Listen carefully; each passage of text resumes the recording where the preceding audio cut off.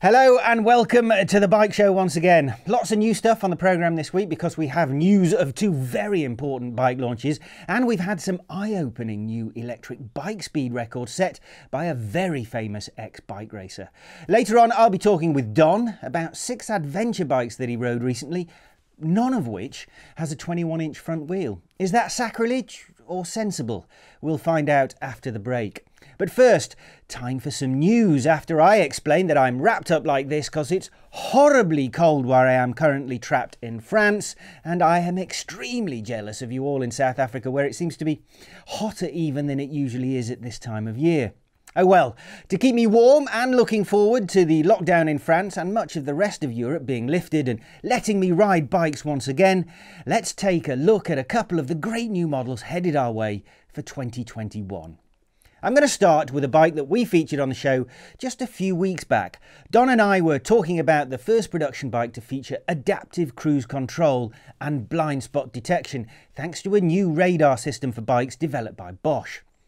Ducati's V4 Multistrada is the bike in question, and this was an early reveal of some of the technology the bike would feature. I think it's fair to say though that hot on the Multi's heels are bound to be models from other manufacturers who will also be using the same Bosch system.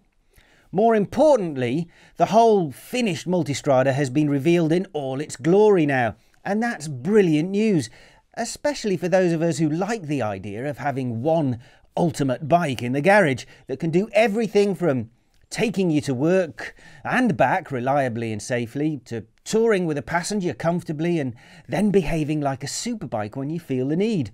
Maybe even tackling the occasional dirt road without crashing into a tree or falling apart on some washboard gravel highway. The new Multistrada has the V4 engine that has made so many headlines for Ducati over the past couple of years, but not as we know it. Gone for the first time on a modern production Ducati is the desmodromic valve system, to be replaced with good old valve springs. Displacement has been increased to 1158 cc's, and the result is an engine that only needs the valve play checked at 60,000 kilometre intervals. It obviously revs a bit lower too, topping out at only 12,000 RPM while generating a measly 168 horsepower. It looks like a natural progression of the traditional Multistrada shape, with a few extra slashes and vents which are presumably for cooling.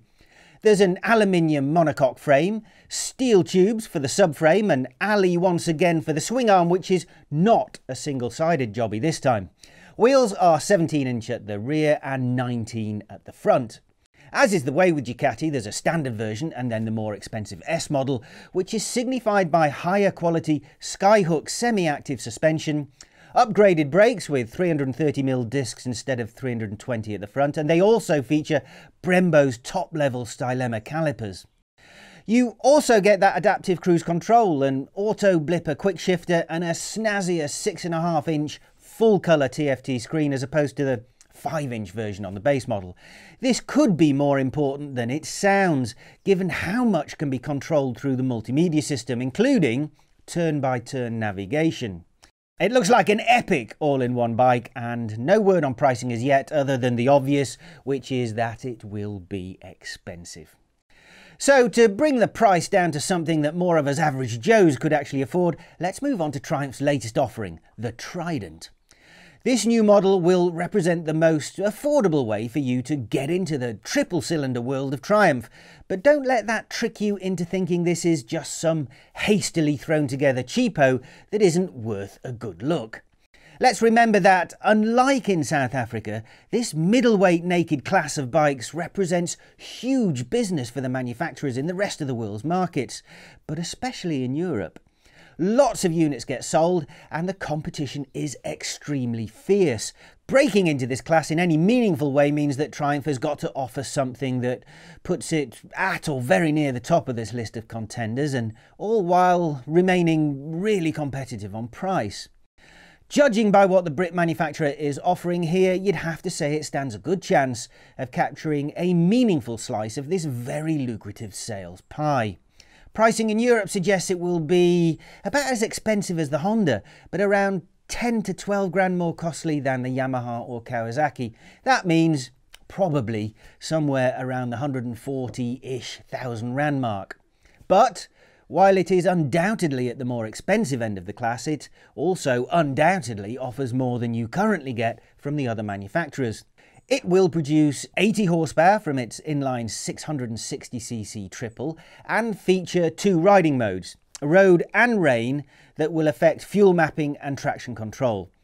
There's an assisted slipper clutch and, if you delve into the options list, a quick shifter.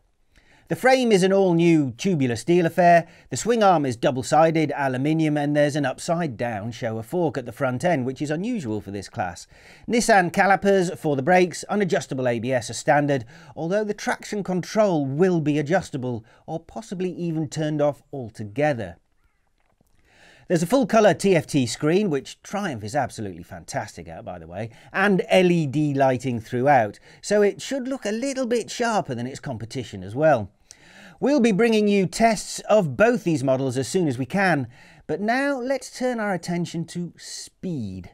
Electric speed, to be precise, because Max Biaggi has been playing around at a French airfield with the Voxen Wattman.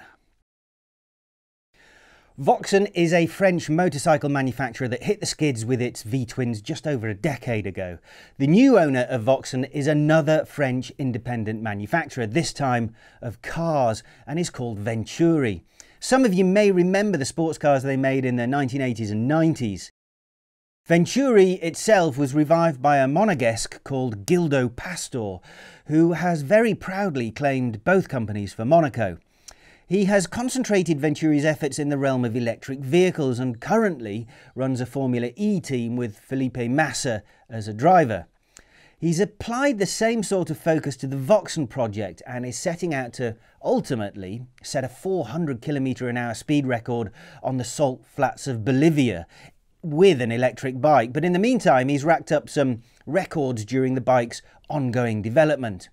Of the 12 records he established on the day, the most impressive was for the electric semi-streamline class over the flying mile, with the average speed in both directions being 366.94 km/h. Interestingly, the bike actually peaked out briefly at 408 km/h, or in old money 254 miles an hour. Now, the track itself was very short at just over 2 miles, so with more room they are anticipating breaking the 400 km/h barrier for the flying mile pretty easily, you'd imagine, which is run in both directions within 2 hours and is averaged out to get the final speed. Impressive indeed from the Frenchies, and the Streamliner looks great, though I have to say it looks even better when they take a bit of the fairing off to do the semi-faired top speed runs. Congratulations then to Voxen and Max Biaggi, but from top speeds on tar, we go to Donovan speeds in the dirt after this short break.